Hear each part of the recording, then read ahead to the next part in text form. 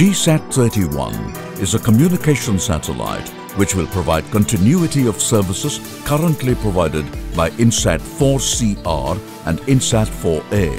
For more than 3 decades, ISRO has launched and maintained a constellation of communication satellites, providing a variety of operational communication services in the country. GSAT-31 satellite with 19 Ku-band transponders will join the fleet of 18 operational communication satellites and further boost the country's in-orbit communication assets. The satellite is designed to operate in Ku-band and will expand VSAT services and other broadcasting requirements.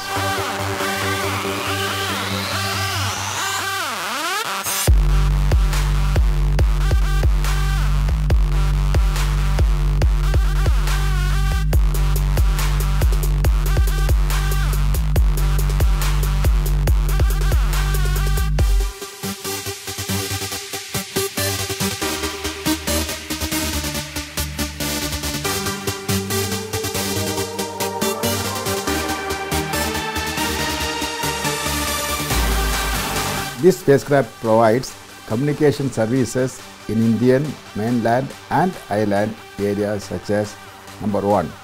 Connectivity to very small aperture terminals for ATM, stock exchange and e-governance applications.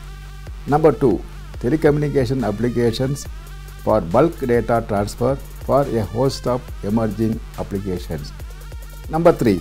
Emergency communications for disaster management support. It can also be placed at an alternate orbital slot and is capable of providing DTH applications. GSAT-31 is built to provide seamless communication services for more than 15 years, which will further strengthen ISRO's constellation of communication satellites and will ensure reliable communication services in the country. The satellite is now ready for its space journey and is scheduled to be launched on board Ariane 5 launch vehicle from the European spaceport in Kourou, French Guiana.